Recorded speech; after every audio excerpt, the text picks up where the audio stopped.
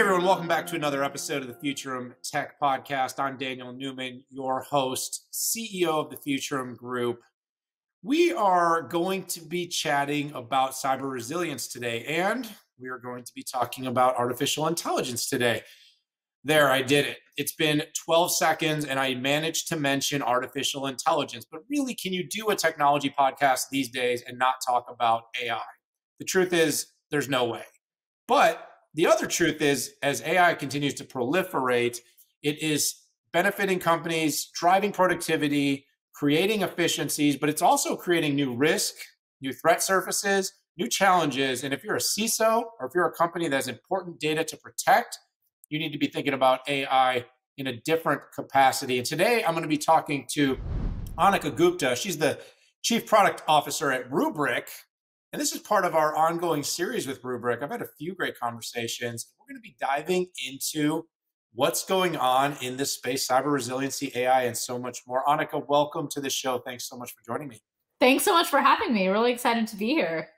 It is great to have you here. So I gave everybody the title and specs, and they can all read the lower third, but let's be candid. Being a chief product officer means different things at different companies. Tell me a little bit about your background and what drew you to Rubrik and what you're doing now as the company's CPO. Absolutely. So I've been in product management for basically my entire career. I did a little stint in engineering before going into product management. But I've been in product management early enough where there wasn't even that great of a definition of what product management was. So I've had to chart my own path along the way.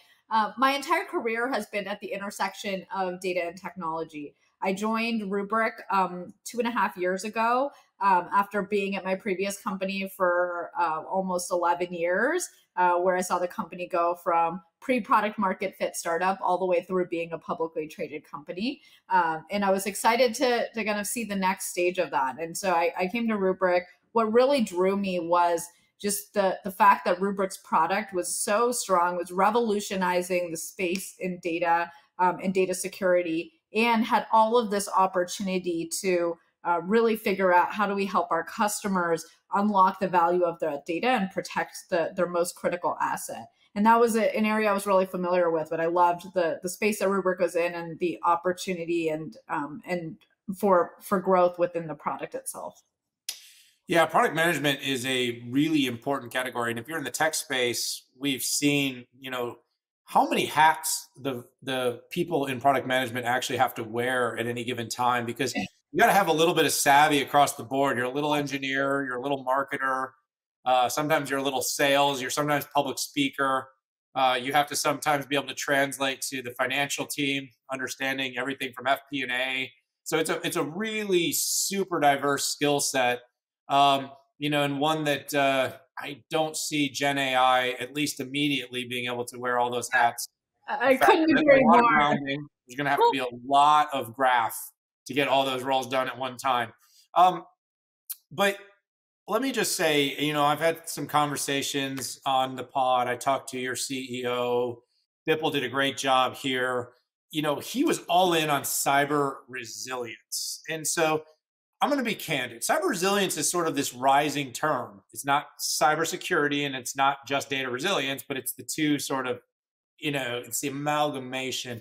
When people say to you, why is cyber resilience so important? How do you kind of define cyber resilience? How do you tell that as a story unique to maybe the broader cybersecurity market set? Yeah, absolutely. It's a great question. I think if you look at what security and traditional cybersecurity has been really focused on, it's really been focused on how do you keep attackers out of your system.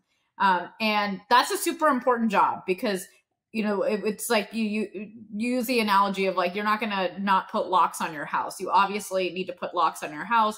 You want to put in place the defense mechanisms that are going to make sure that just not any random Joe Schmo can get into your crown jewels. But the reality is as we all know, is the cyber landscape and attackers are just continue to get more and more sophisticated. And it's a constant cat and mouse game of how do you create more security mechanisms to create to prevent attackers from getting in. The reality that we're seeing is that attackers are still getting through these outer